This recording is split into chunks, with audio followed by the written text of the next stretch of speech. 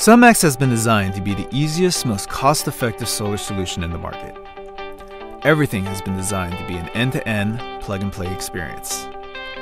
What differentiates a sunMAX system is our AC solar module. It features a high-efficiency microinverter, integrated mounting frame, and plug-and-play cabling. Another feature is our solar gateway, which provides a connection to the cloud for real-time monitoring and management. We also have tools like SunLink to help you design, plan, and price solar systems for your pre-sale efforts. After designing your array and locating the rafters on your roof, it's time to begin installation of your solar system. Because our solution was built from the ground up, we boast the fastest installation times on the market. Our roof mounts act as both a drill guide and structural element and work together with our proprietary flashing and assembly brackets to create a watertight support for your solar system. Once you've installed all the support structures, the next step is to install the trim skirt and solar panels. The skirts are installed by laying them into the grooves of the leveling assemblies. Once connected and secured, lay the solar panels into the assemblies and add another one to the top side of the panel. Then screw it into the roof mount. Complete the section by installing a connector and connecting the cabling between them. Once the row is finished, tighten the connector bolts on the lower side of the panels to secure them. This process is repeated row by row until the entire array is complete. When it comes time to provision your system, you'll find that getting your system online is incredibly easy. With your mobile device, simply scan the QR codes on each panel and add it to your system. Do the same for the gateway, and now your whole system is ready to be monitored and managed online. And there you have it, the easiest, most cost-effective solar solution on the market. Introducing sunMAX.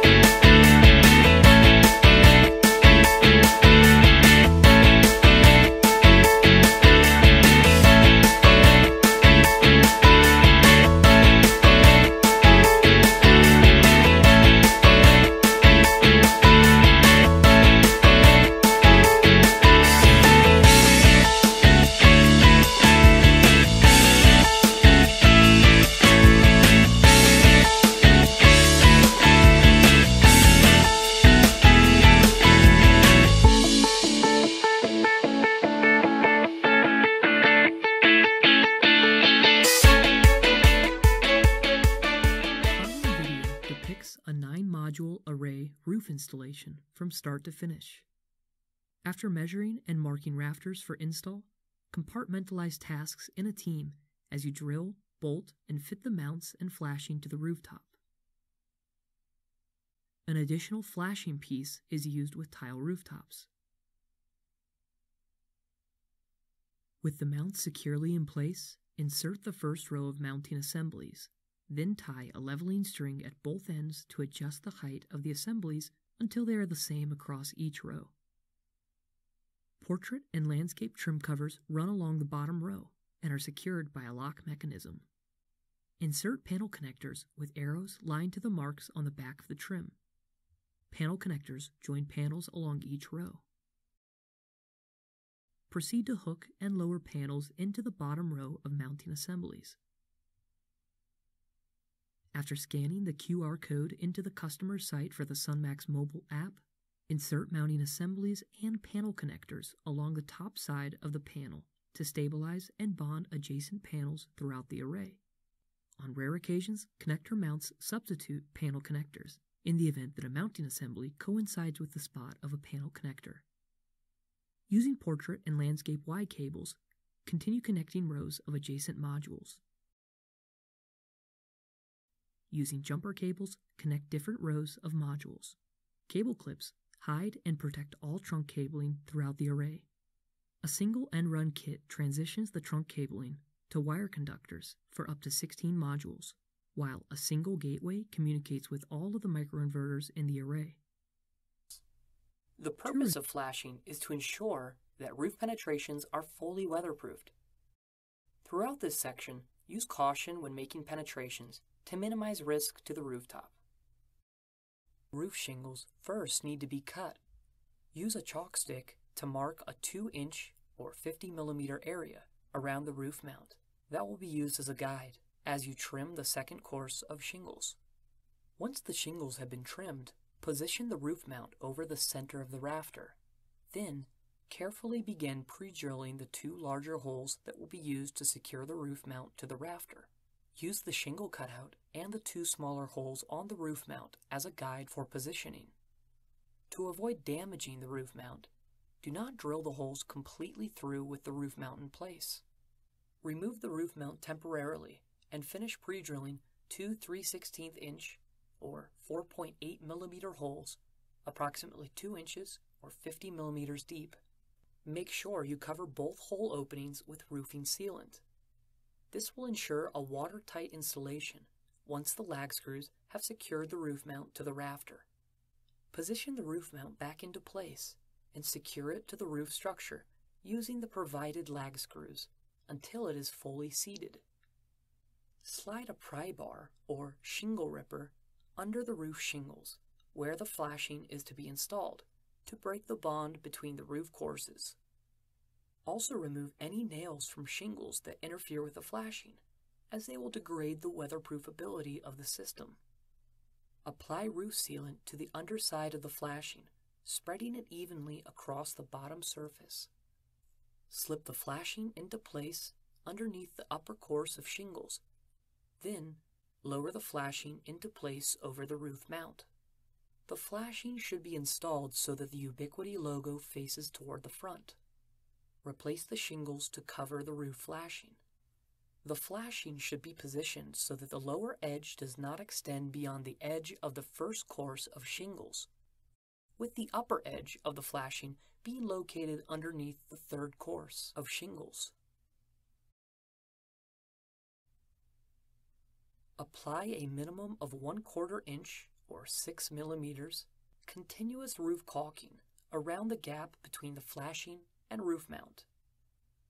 Finally, install the rubber counter flashing over the neck of the roof mount until it is fully seated onto the flashing.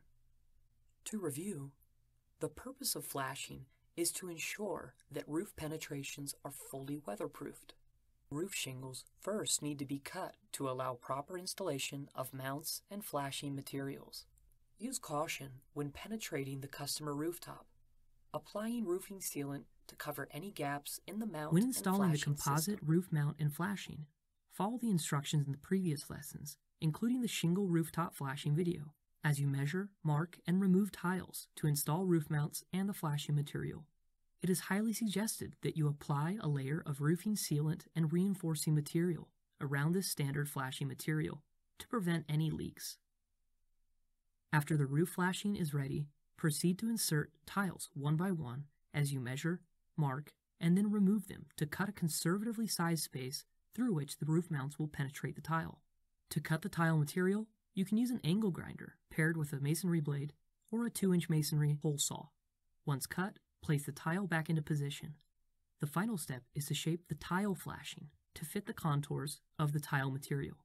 Once shaped, slide the tile flashing underneath the tile, then securely install the extension post before applying roofing sealant and seating the rubber cap. To review, after the roof mount and flashing are installed, proceed to measure and cut an area in the tile roof through which the roof mount will protrude. Once cut, place the tile back into position, then shape and fit the tile flashing to fit the contours of the tile material before installing the posts with roof sealant and the seated rubber cap. With the flashing installed, begin to insert and install the first row of mounts.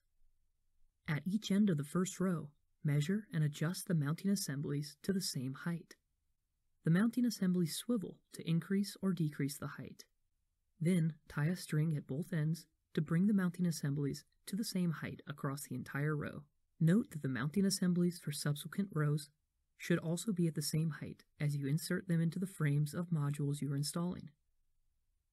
Hook the trim covers onto the mounting assemblies. Then insert panel connectors at trim cover gaps as well as alignment marks on multi-panel trim covers. Finally, secure the trim kit by fastening the trim lock to the mounting assembly. To review, install mount assemblies at equal height across the bottom row. Then add trim kits and panel connectors to begin Before installing you can monitor panels. a customer's site, you'll need to complete your first installation using the sunMAX mobile apps for Android or iOS. Customer sites are listed and can be sorted by column. Click on a customer site to see information as it relates to the power and energy produced by the sunMAX system. To review, the ability to monitor the system allows you and your customers to track the performance of the sunMAX system, allowing you to more effectively market to prospective customers. Together with the monitoring software, you can upsell operations and maintenance support to the customer for increased monthly profits over the lifetime of the system. Via the Solar Gateway, the sunMAX monitoring software shows both real-time and historical data regarding the power and energy production of the solar energy system. In general, the monitoring software relates the performance and status of the microinverters. Production varies normally over the course of a 24-hour period based on irradiance and temperature measurements. Microinverters may appear offline for a number of different reasons. For example, whenever there is insufficient power on either the DC or AC side of the microinverter, it will shut down operation. This is normal and expected, like during nighttime hours or when grid service goes offline. Inspect the AC module if the microinverter goes offline during normal hours. Inspect the gateway and end run if the entire array or select module branches go offline during normal hours. With the trim covers installed properly, you're now ready to place and install the first row of AC modules, which will structurally fasten to neighboring modules in the same row. Jumper and Y cables are also connected in this video tutorial. Use the same techniques described here to install modules at any row in the array. Begin by hooking the AC module onto the top lip of the mounting assemblies at a 45-degree angle. Then, lower the module while pulling its top edge toward you to keep it securely in place at the mount. As mentioned in the previous video, the remaining roof mount locations should not have mounting assemblies installed yet. Holding the AC module in position, insert the mounting assembly hardware into the top edge of the panel, with the arrows facing forward, and line it up over the roof mounts in the next row. If the AC module is supported by more than one mounting assembly or connector mount, ensure that each component is inserted into the top edge of the AC module before securing it to the roof mounts. While lowering the AC module into place, continue to pull its top edge slightly toward you to ensure that it remains hooked onto the swivel mounts in the previous row. Secure the AC module to the roof mounts using the mounting hardware. If the AC module is not seated properly or sitting evenly with the mounting hardware in row 1, then make the necessary adjustments. If adjustments need to be made to one or both of the mounting assemblies, turn the mounting assembly base in either direction to adjust its height. Once the mounting assemblies are all at the same height, secure the AC module to the roof mounts.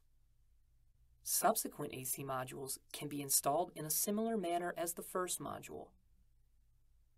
However, be sure to connect AC trunk cables between neighboring modules before completely lowering and securing each module to the roof mounts. Adjacent AC modules whose corners sit at a common mount point are structurally supported and electrically bonded by the mounting assembly. If the corner edges of the AC modules do not rest at a common mount point, use a panel connector to join the AC modules together. Panel connectors hold the AC modules together structurally along the frame edges and corners while also bonding them together electrically. The final layout of the array may prevent you from easily accessing the modules later in the install, so after cables and modules are connected, be sure to properly fasten and securely clip cables to the lips on the underside of AC modules. This will suspend the cables above the rooftop and keep them from being exposed to the sun and other harsh weather elements. Continue installing AC modules, working from side to side until the layout of your solar array is complete. In a multi-row system, jumper cables are required to connect sequential rows of AC modules as described in detail in Appendix B of the sunMAX user guide. Use clips to fasten these jumper cables to the underside of the modules as well. Once the last AC module in your array has been installed, locate the open Y cable in your string of AC modules and attach it to the end run assembly. Repeat this step for each string of up to 16 AC modules. To review, AC modules hook onto the top lip of the mounting assembly. Connect trunk cables, then carefully lower the modules into place and secure the mount assemblies at the same height across each row, securing trunk cables to the underside of the modules as you continue to install modules across the array.